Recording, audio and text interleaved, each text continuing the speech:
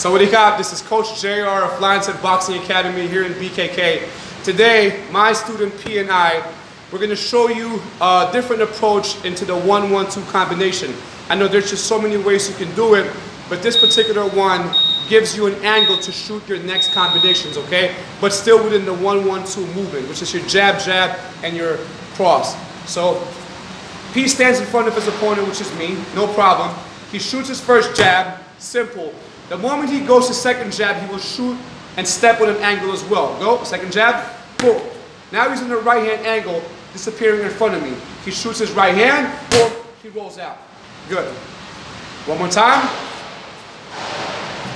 So he shoots his first jab, second jab goes in an angle, boom, right hand, boom, and then out.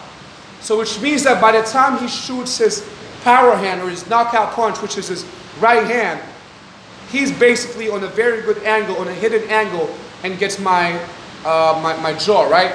Let's show him on the other angle.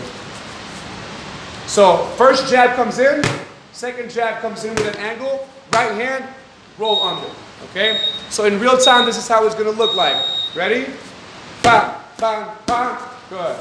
Okay, from this angle. Last one. So, bam, bam, bam, boom. Okay. So try this move out.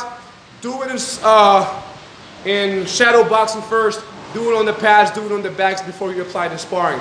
So once again, the 1-1-2 variation. I hope you like this technique. Thank you so much and have a good day.